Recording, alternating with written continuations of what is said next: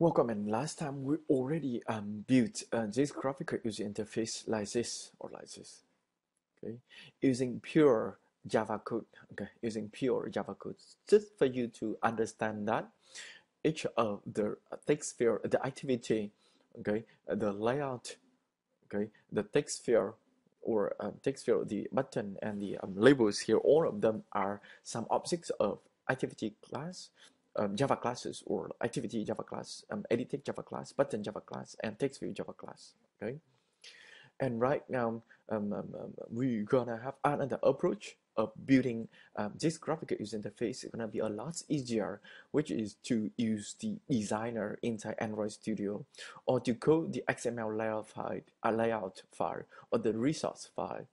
What is a resource file? Resource file is anything inside your Android application which is not compilable or is not code.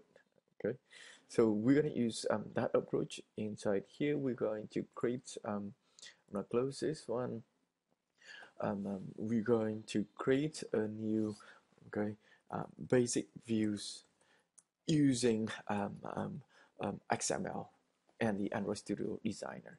Next, okay, we want to choose minimum SDK. Next, last time you already demonstrated that add no activity, and this time we're going to demonstrate that we're going to click on a blank activity, and this one is going to generate the this one is going to be our class is main activity, or this one is basic view, okay, views using XML activity, and it's going to create automatically a layout name. This one is an XML file for creating the graphical user interface like this using XML. Okay, using XML. So you're going to create a file which is layout file. This is this file. Okay, it's an XML file.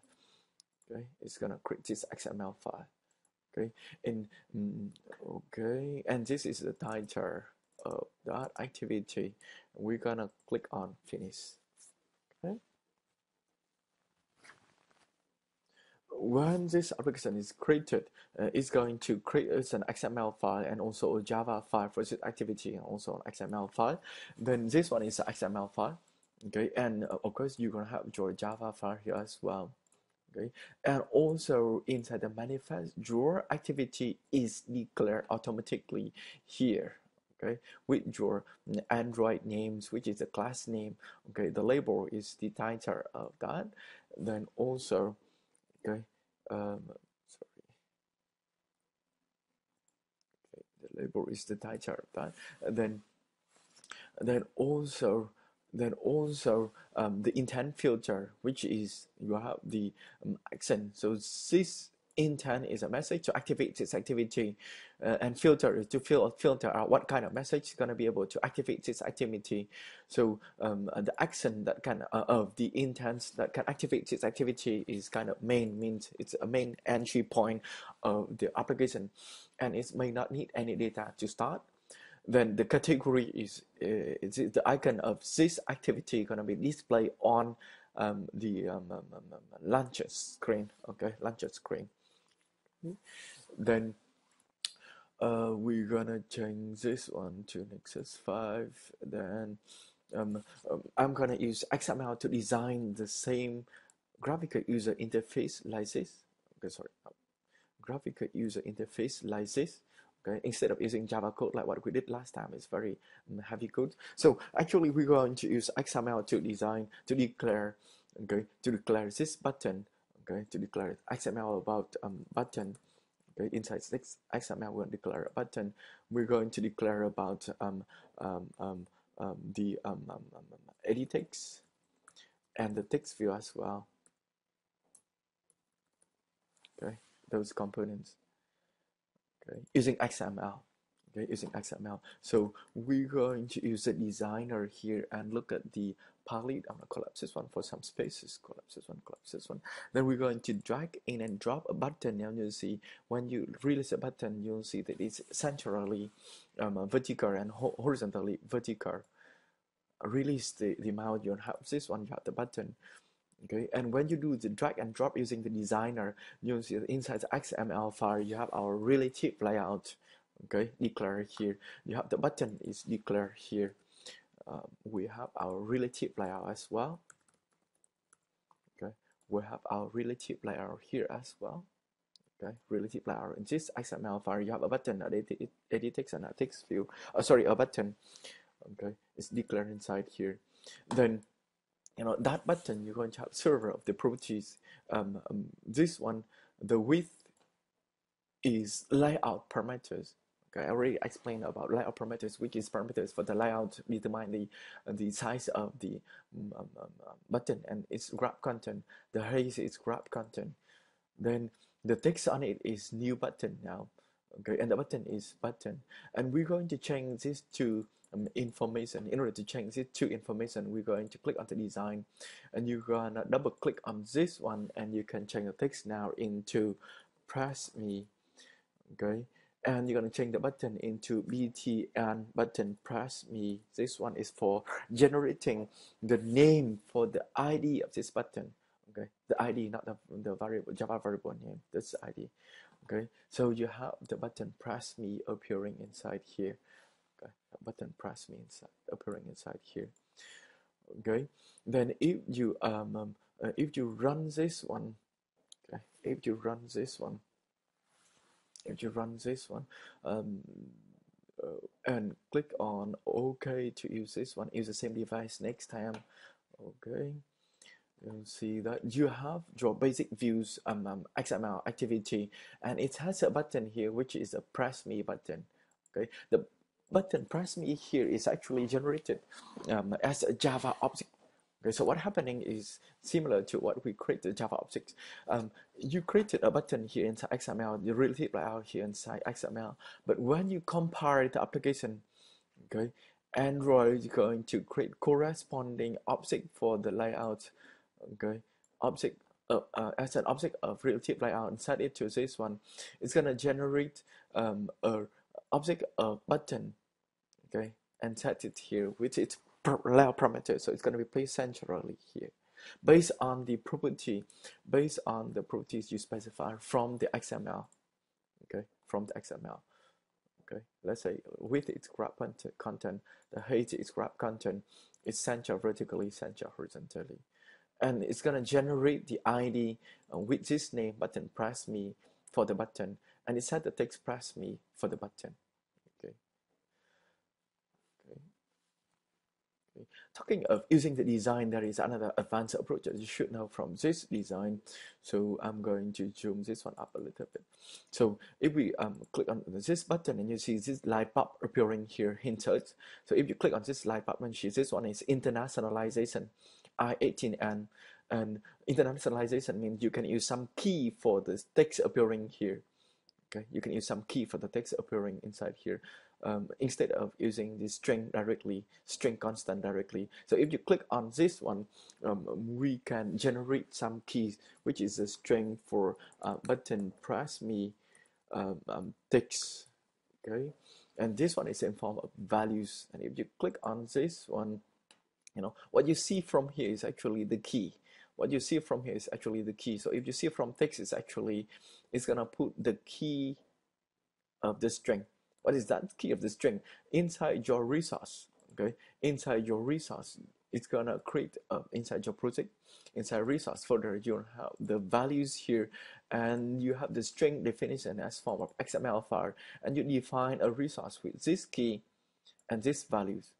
Okay, so this one is a good hub for internationalization, because you can just simply change the resource values here and keep the same key. Your how to say button will change. Okay, but that one you need to, in order to use it, you need to compile it. Okay, so you need to compile the resource and use. So we click on this refresh. Okay, click on this refresh button, and right now you have the press me. Later on, in order to change the text, you can just change the string constants. I'm sorry, the string values here. It's a good hub for internationalization. Okay, then we have our button. Okay, similarly, you're gonna drag in a text sphere. Okay, once more, if you have this button, you can use a designer, or you can code the XML file automatically. But then later on, when you compile, it's going to generate, okay, it's generate the button object. just like what you see from my previous example. Okay, of the button Java object. Okay, it give it this ID. Okay, then it give it this text from the string resource. Okay, it's centered, vertically centered, and the content is gonna be graph content. So the size is graph content for the layout parameters. And if you click on the design here, similarly, you can drag in a text sphere. This is an edit text, and you can place this here, above on the left and above there, on the left, not on the right of the button, here on the left of the screen and above button press me. Okay, if you release right now, the content now is wrap content, and I want the width to expand it to match parent. So you can click on this button to bring it match parent. Okay, see, or you can go to component tree and you'll see the properties over here, which is the layout parameters. Okay, layout parameters. Okay, layout parameters. Where is the layout parameters? Layout. Okay, you'll see the layout parameters here. You'll see layout parameter layout. What is that one? Layout width. Here it's now it's graph content. You can change it to match parent. Okay, match parent. It's gonna change. Okay, or you just click on this button. It's gonna work. Okay, click on this button. Match parent, match height. Okay. Then you finish designing this one, and similarly you're gonna double click on this one and change the ID of this one, which is txt name. Okay, txt name. Similarly, you're going to drag the text view. Okay, you're gonna drag in a plain text view, and I would like to place it below this press me button and on the left. So this one is now it's on the left of the press me. I want to bring it on the left of the screen, so I want to move it this way. You see, so you see, observe the arrow on the left side of the screen and the arrow below the button press me there to show you that, to say that it's below the button press me and it's on the left side. Okay, and I have this one. Okay, and I'm gonna double click on this one and name this one is message. Okay, this one is welcome message here. Okay, and this one I'm gonna name it as TextView. TextView welcome message. Enter. Okay, welcome message. So we finished designing this interface, and you can look at the XML code generated for here. Okay, so we have the XML file, the relative layout, the button, the edit text, and the text view. And when you compare, the relative layout is going to be generated as an object of the relative layout, added inside here. The button will be generated, added into here. The edit text is going to be generated as an object and a Java object and added into here. Text view going to be generated Java object and enter it into here. And some of them going to be able to set the ID. Okay, correspondingly when we compare. Okay, when we compare the project. So if you already observed the previous approach of my previous videos, okay, I create that graphic user interface using Java code, very complicated. Okay, very complicated. But if we use the XML layout and use a designer, you could create this graphical user interface very easily. Okay, with layout parameters and layout and layout parameters too. And if you run this application,